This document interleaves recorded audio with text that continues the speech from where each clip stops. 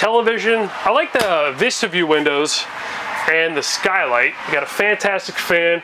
This one's equipped with dual air conditioners, so you got 15,000 BTU and a 13.5. This is a 2023 leftover, so there are some incentives right now, extra incentives that Airstream has in a rebate form while supplies last until the end of this month. Privacy curtain to shut the hallway down. Got a wardrobe over here. And this is a split bath, so the shower is on one side of the hallway. You got a fan in here, plenty of room. I'm 5'9", just for reference. And then you got your toilet area over here.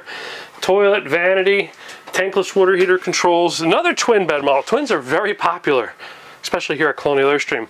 This one has the upper bunk bed option, so you can get all the way up here in the bunk.